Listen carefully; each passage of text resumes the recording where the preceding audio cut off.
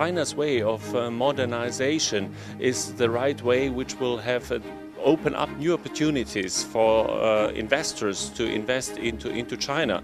This is of relevance and of global interest. We are also very, very excited about the talent we find here, about the innovation spirit, but also about the suppliers, the collaboration partners. So lots of reasons why we are here. З січня по травень цього року в Китаї було відкрито 18 532 підприємства з іноземними інвестиціями, що на 38% більше, ніж у минулому році. За перші 5 місяців фактичне використання іноземного капіталу у високотехнологічній обробній промисловості Китаю зросло на 30%. Фактичні інвестиції в Китай з Франції, Великобританії, Канади та Японії зросли на 429, 179, 170 і 63% відповідно. Багато підприємств з іноземним капіталом впевнені в перспективах економічного розвитку Китаю, демонструючи свою готовність продовжити всебічний розвиток на китайському ринку та інвестиції в Китай.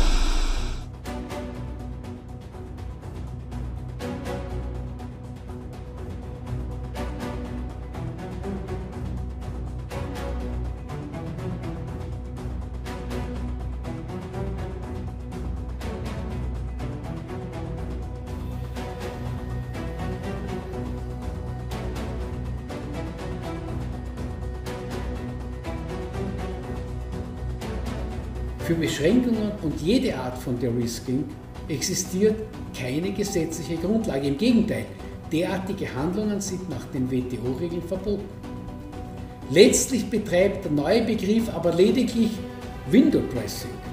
Inhaltlich bedeutet De-Risking dasselbe wie Decoupling. Decoupling and de-risking are like Alice in Wonderland's Tweedledee and Tweedledum. You can't tell them apart. Cynically speaking, decoupling and de-risking are just cogs in Washington's public relations long con.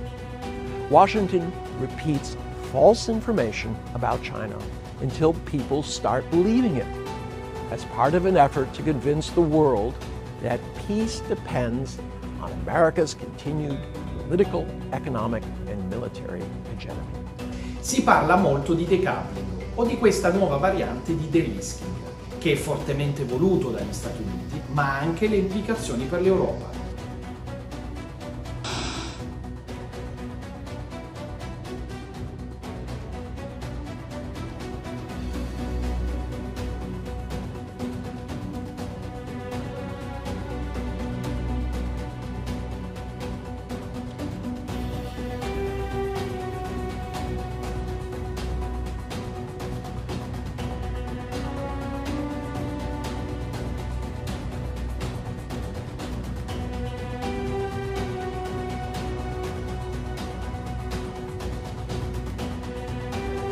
I'm not sure that China is presenting a big risk for European Union. I remember not a long time ago, the whole work and cooperation in the high-tech field was seen as mutually beneficial. Now, all of a sudden, people start talking about risks. What has happened? I believe that this is, to a large extent, an irrational use of terminology which may have harmful effects. We have never looked at China as if it was a risk or a threat. We have always rejected this kind of approach in Europe. Therefore, we can't understand why we speak about decoupling or de-risking, because if there's no risk, you do not have to de-risk.